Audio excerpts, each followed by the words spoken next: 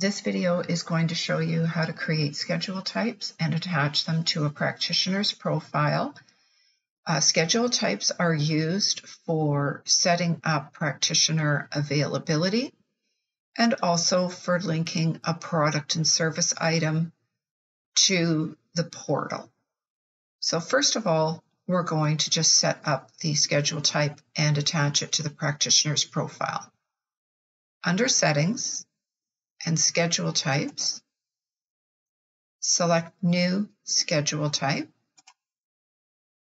In the code, I'm going to put ACU, short form for acupuncture. This is not a mandatory field. You can add it if you like.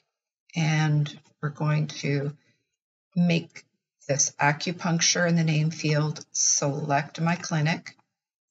The default will be the minimum duration of the treatment. If there is more than one conflict allowed, under the background color, I'm just going to select this blue color on the color bar, and then within the actual palette, I'm going to select the color and select Choose. And now I'm going to save. And here it is in my list of schedule types. Now I'm going to Settings and Practitioners, and there are two ways that you can add a schedule type. From the practitioner list, I can click the down arrow and select Schedule Types. Click on Acupuncture on the left and click the Add button in the middle, and it moves over to the right side. And then all I do is save.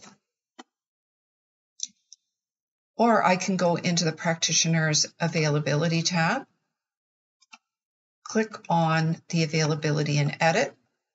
You will see an Edit button here beside the schedule types. I can edit,